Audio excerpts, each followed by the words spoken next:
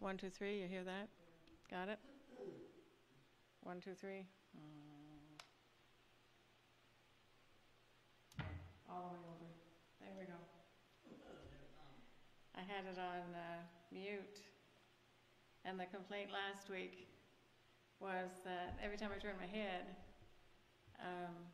Katie and Randy couldn't hear me down there. That's why I rearranged these. So, and now that's up there, so you can just grab it. That'll work well. Works much better. Yeah. And this shouldn't interfere with that too badly. I think I put it down a little bit, so I don't look like I'm all microphone. All right. Good morning, church. Good morning. Today is June the 13th. First question Ron asked this morning is this Father's Day? No, it's not. That's next week. Mother's Day is the second Sunday in May. Father's Day is the third Sunday in June. Right? Sounds good? As far as I know. As far as I know, too, unless they change it. And then they've got Grandparents' Day and Sibling Day and Family Day and every kind of day under the sun. But this is the Lord's Day. Amen. And that's why we've come together. We're going to open up in prayer. Lord God, we stand before you today with humbled hearts and with troubled hearts. We know and acknowledge, Father, that you created all things. Yes, all things, the world and everything in it, above it, under it, and all life, those who believe in you and those who do not. You patiently reach out and call out to all peoples to receive your message and salvation. I pray that you help us to be your obedient servants, your instruments of love. It is not our place to change who people are, but to live our life so that we reflect who you are. Give us the words to speak, or help us not to speak when necessary. When you say it is necessary, help us to be quiet. Father, there were other burial sites from the residential schools in Manitoba found. Many of the deaths do not show up in the records, so they're not recorded. Abba, Father, help us. Help us to cope with what's taking place. Embrace all Indigenous peoples with your love. Let them know that you are with them always. Help them to understand that it is the evil hearts of mankind that has perpetrated these atrocities. Lord, there are 7 things that you detest, and we know this for certain because it's in your word. It's written that the things you detest are haughty eyes, or those who look down on others. You also detest the lying tongue and the hands that kill the innocent. You detest a heart that plots evil and feet that race to do wrong. You also detest a false witness who pours out lies and a person who sows discord in a family, or a person who says and does things to cause problems, like arguments or fighting. We see this recording in Proverbs, and we trust your word, Lord. Help us to be the people that you created us to be. Help us to be your faithful servants. Lord, prepare us to be your instruments of love and of worship. Let everything we say and everything we do reflect your love. In Jesus' name, amen. Amen. Now we're going to sing 3 songs before the message. The first one is Jesus, Lover of My Soul. Now, it's going to be a little different than some of you are familiar with. I couldn't find the regular chorus that we always sang. I thought I had it in those tracks, but I can't for the life of me find it. Anyway, this one is the hymn, and it's really quite pretty. So we're going to try it. We've never sung it here before, but we're going to do it today.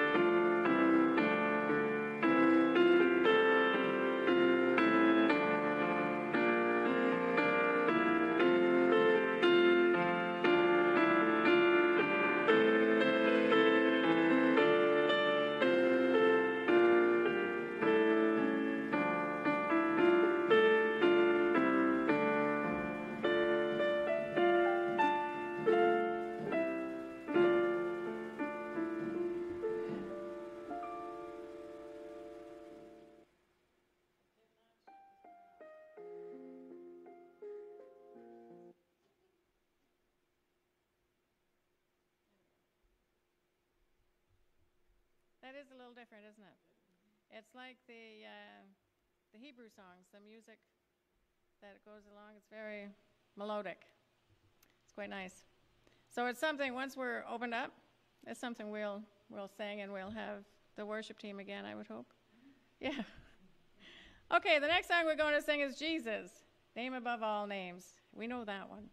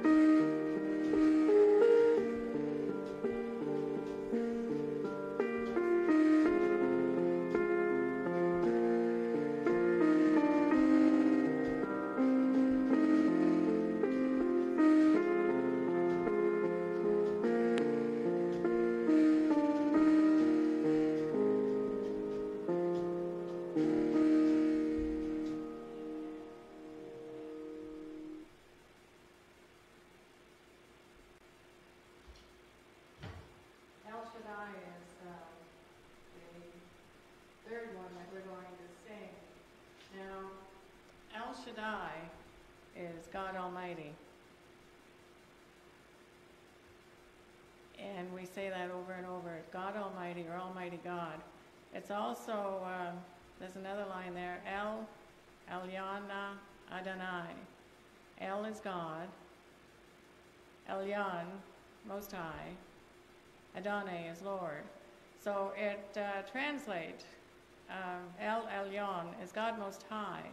Na means please, or we beseech thee, or I beseech thee. And Adonai is Lord. Then we've got Er Kekamna Adonai, and that's Psalms 18, verse 1. And it says, I love you, my Lord. Now the Na in there doesn't have a translation when it's with those that expression. But it's put in there, I think because it's got that extra note there. It's just Na. So El Shaddai is what we're going to sing.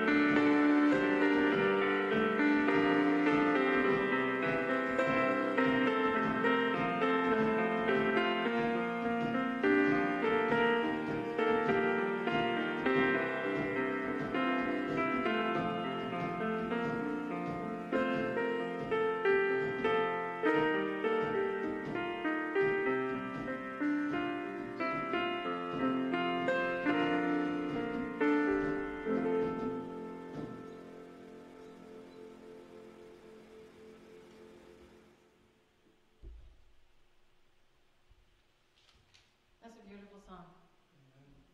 It is. Wonderful message.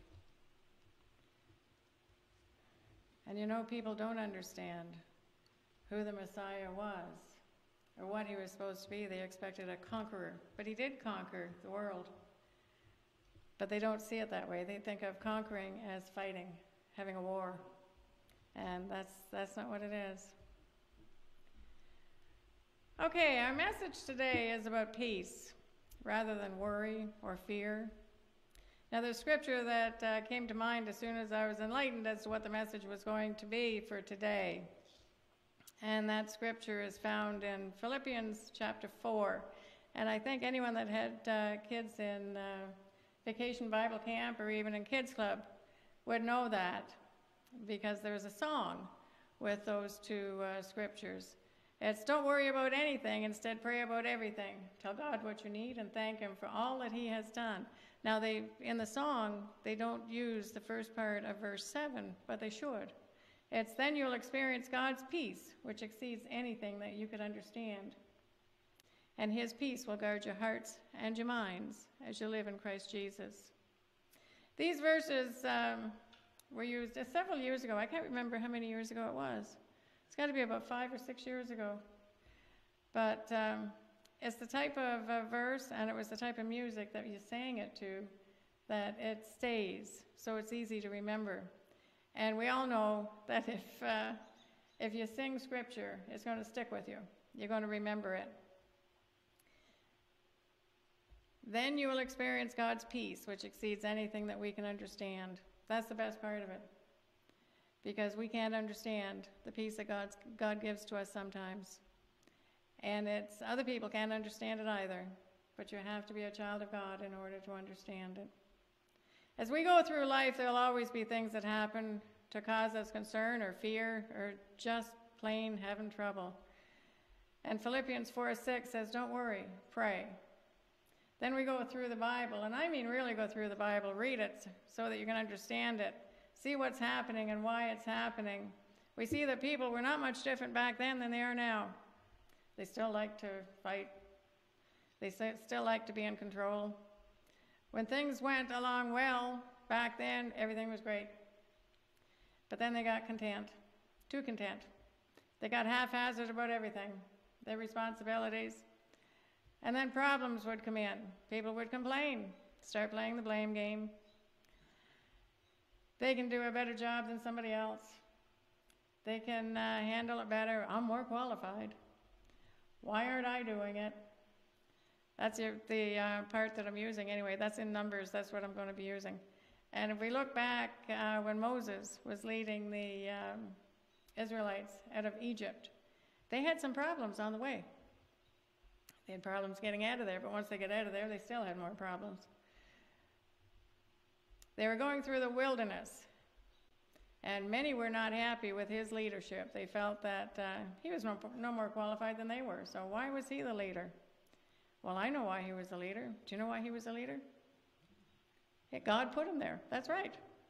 He's the one that he talked to him in the burning bush. He didn't talk to these other people. They didn't even know about the burning bush. Not unless they got the written word. Now, part of the reason was they had fear for the unknown. They didn't know where they were going. Well, Moses didn't know where they were going either, other than to the promised land. And he was being faithful, and he was going to lead them there. Moses sent leaders from each tribe to scout out that promised land. And that's recorded in Numbers chapter 13. Verses 1 to 3, it says, the Lord now said to Moses, send out men to explore the land of Canaan, the land I am giving to the Israelites. Send one leader from each of the 12 ancestral tribes. Now this is the best part. So Moses did as the Lord commanded him to do. Now they went through the land for 40 days. And 40 nights, of course, because that follows. Now 40 seems to be a significant number in the Bible because you see it over and over again. Some people get hung up on numbers. I have no idea why. But when you see it over and over in the Bible, then you're looking at, yeah, there's something there. There's a pattern. Rain fell for 40 days, 40 nights. Remember that? The flood. And Noah built the ark. People thought he was crazy, but he was being obedient. Moses lived in Egypt for 40 years. He was prepared for leadership for 40 years. He was 80 years old, remember when he started? He led the children through Israel, of Israel through the wilderness for 40 years. Moses fasted on Mount Sinai for 40 days and nights. Then he went down and he was carrying the 10 Commandments. That's in Exodus 34. Goliath challenged the Israelites twice a day. Guess for how many days? 40 days. You got it. And then David defeated him. And we're told that in 1 Samuel. Jesus was tested by the devil in the wilderness for 40 days. You got it. Matthew 4. The period from the resurrection of Jesus to his ascension was 40 days. While the scouts gave their report to the people in Numbers, again, chapter 13, verses 25 to 27 says, after exploring the land for 40 days, the men returned to Moses, Aaron, and the whole community of Israel. They reported to the whole community that what they had seen and showed them the fruit that they had taken from the land. This was their report to Moses. We entered the land you sent us to explore, and it is indeed a bountiful country, a land flowing with milk and honey. Here is the kind of fruit it produces. Now, I didn't write down everything that was in there because they initially gave a good report that it's a land flowing with milk and honey. It's got wonderful produce there, huge produce. But then they got sidetracked. But not all of them. 12 of them went in. 2 of them gave a good report and stuck with it. The other ones started off with a good report and got sidetracked. And rather than focusing on the fruitfulness of the land, they started focusing on the size of the people. There was 10 of them that did that. And the results are listed in verses 34 and 35. It says, because your men explored the land for 40 days, you must wander in the wilderness for 40 years, a year for each day, suffering the consequences of your sins. Then you will discover what it's like to have me as an enemy. Guess who's talking there? It's God. I, the Lord, have spoken. I will certainly do these things to every member of the community who has conspired against me. They will be destroyed here in this wilderness, and here they will die. Now remember verse 3. They were mad at Moses, because they said, well, we should go back to Egypt. But Moses did what God had commanded him to do. He was faithful. 2 of the scouts were faithful as well, and that was Joshua and Caleb. Now, chapter 16, that was in chapter 13 that those things happened. Chapter 16, there's more problems, and they're against Moses again. They united against Moses and Aaron and said, you have gone too far. The whole community of Israel has been set apart by the Lord, and he is with all of us. What right do you have to act as though you're greater than the rest of the Lord's people? Sounds like they're happy, doesn't it? So here comes the part. They are annoyed, and it's called discord. Does anybody have kids that watched My Little Pony? There was a creature in there called Discord, and he was always getting everybody all worked up. Well, these people are causing discord, and it started with some of the scouts that were back in 13 that gave the bad report. Now, I'm going back. I started that off verse 3. I'm going to go back and read verses 1 and 2 of chapter 16. It says, one day Korah, that's not a woman, that's with a K, conspired with Dathan and Abiram. They incited a rebellion against Moses, along with 250 other leaders of the community, all prominent members of the assembly. Starts with one, and then they get a couple more, and then it explodes, and that's what was happening. People will often judge others for the very sins that they themselves are committed, but they just don't see it. They justify themselves, and that way it feels like it's the right thing to do. Romans 2 verse 1 says, you may think you can condemn such people, but you are just as bad. You have no excuse. When you say they are wicked and should be punished, you're condemning yourself. For you who judge others do these very same things. You know the expression, judge not, lest you be judged as well? That's where it comes from. Not too long before the rebellion, God chose the Levites to be the caretakers of the Holy Tabernacle. These folks that were causing the problems were Levites. So they should have been happy with that. They were to look after the structure and its vessels.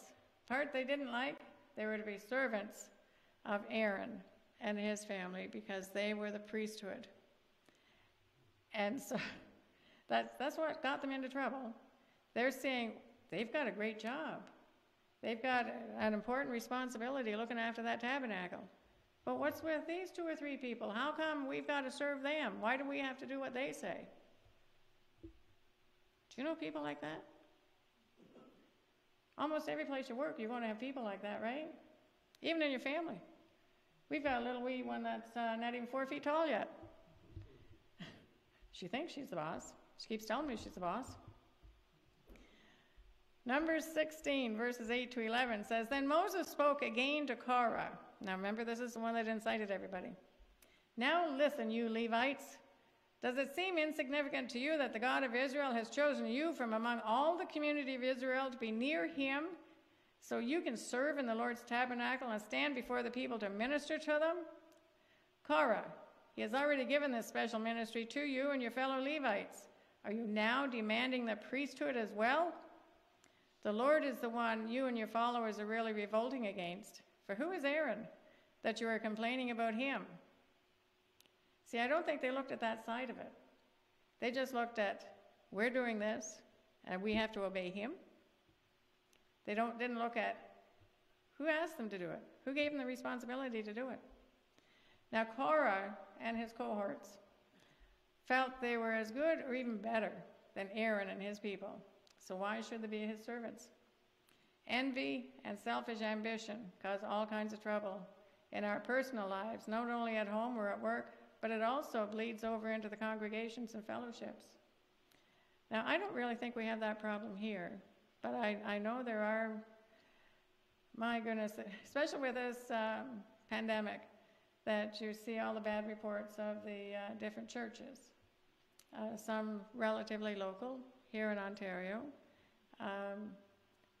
I don't mean local in Lambton Shores. I don't think there's any issues in Lambton Shores, but all over they have problems. And then, of course, it's churches that are being blamed for the Indigenous children.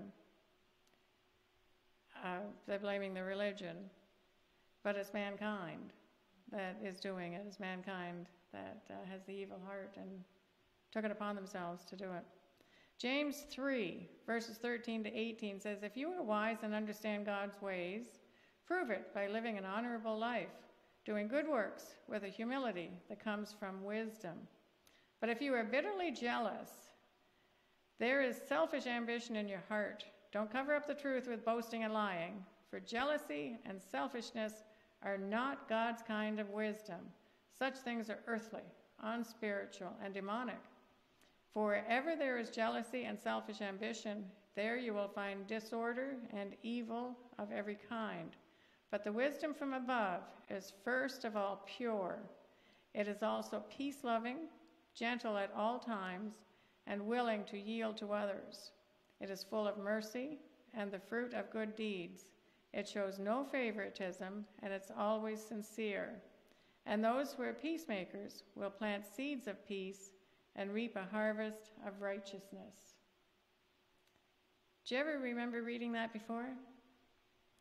Do you know, doesn't matter how many times you go through the Bible, but every now and again you come up with some scripture that you think, wow, I don't remember that.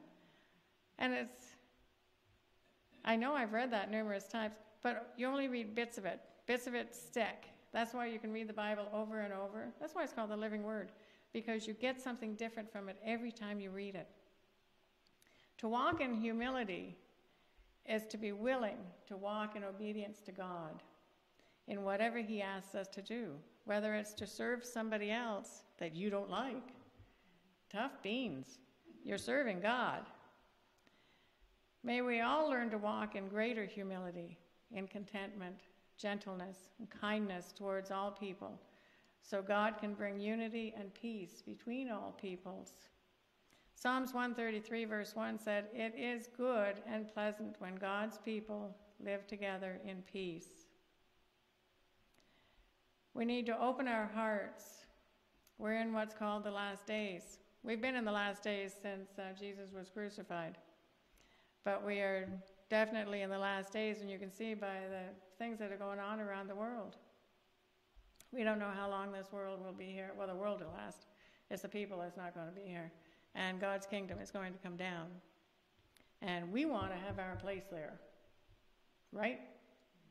Absolutely. Absolutely. We need to be united in prayer with all of our brothers and sisters, regardless of nationality, color, age, gender, whatever. God is moving among his people, and he'll physically and spiritually restore them.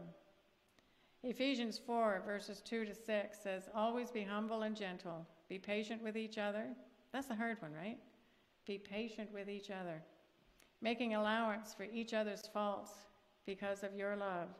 Make every effort to keep yourselves united in the Spirit, binding yourselves together with peace. For there is one body, one Spirit, just as you have been called to one glorious hope for the future. There is one Lord, one faith, one baptism, one God and Father of all, who is over all, in all, and living through all. Amen. That's our message for today. It's a good job I finished when I did. You're starting to fall asleep. Sorry about that. He was yawning. I couldn't resist. And when there's not many people in the church, I can do that. I can pick on you. We're going to sing 3 more songs. In the Sweet By and By, Do Lord, and Peace Like a River. They're all good songs. And I think we know them all, right? And then when we're finished with that, Hank, if you can close in prayer, that'd be great.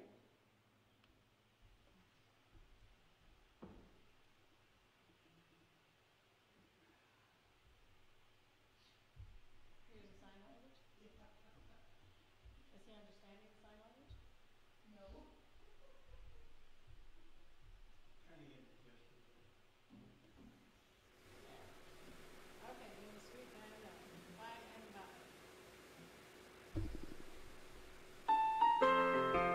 by.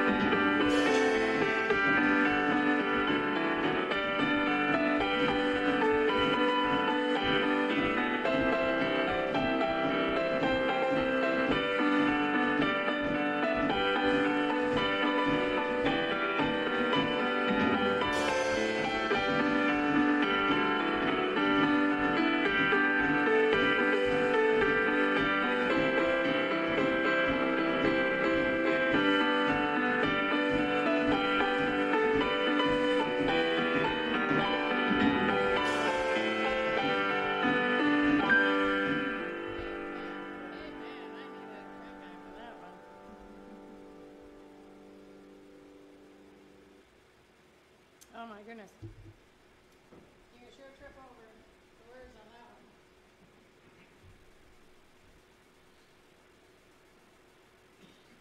Peace like a river, that's what we all want. Peace like a river. A gentle, flowing river, right? No, not the white caps. Not the white caps. No, no. You got it. Nice and smooth, yes.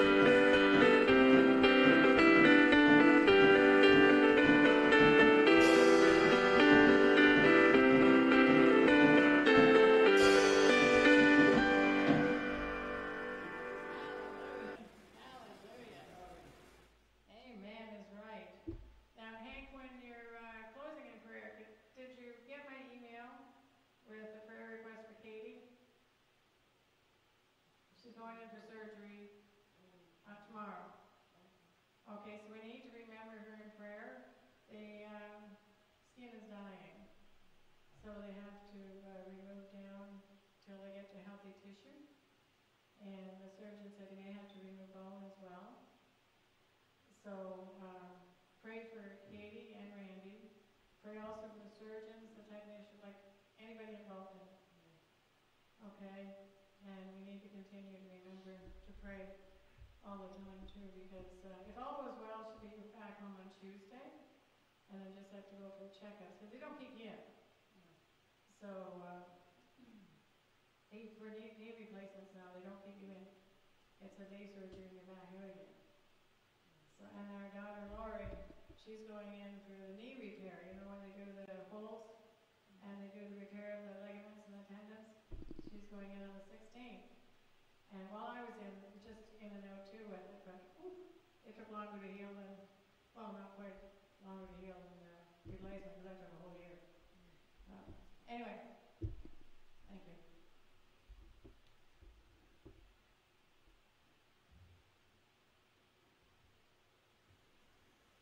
Thank you, Jesus.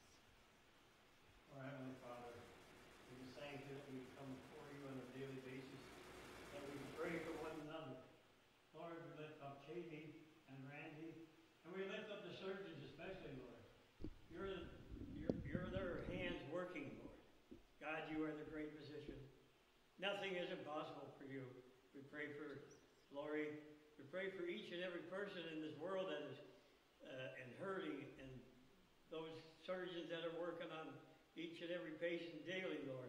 Be with them all across the world, not just here in Canada or the United States, but your whole world. Father God, just be with Pastor Linda, Brother Ron, Brother Don, and my wife Sam, and the rest of the family as well, Lord. Be with each and every one across this nation.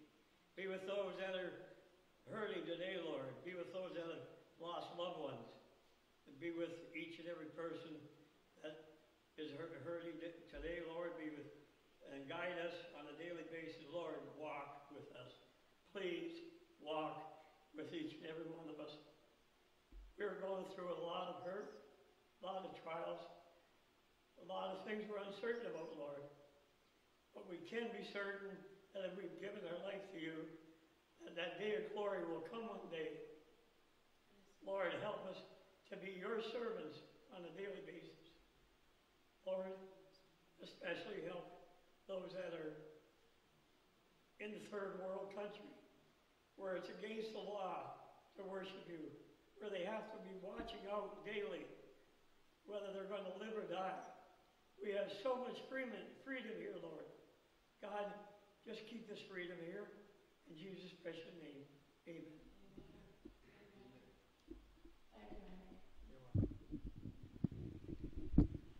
We can't forget all around the world. We've got missionaries all around the world, and they put their lives on hold in their home country so they can go and proclaim the Word of God. And they need prayer at all times because their life is in danger. It's like you said, they're not free to worship God. They're not free to teach about God. So it's what we can do is pray for them. And that's very important. And that's not just what we can do. It's what we can do. And that's what we need to do. God bless each and every one of you. And may God be with you until we meet again.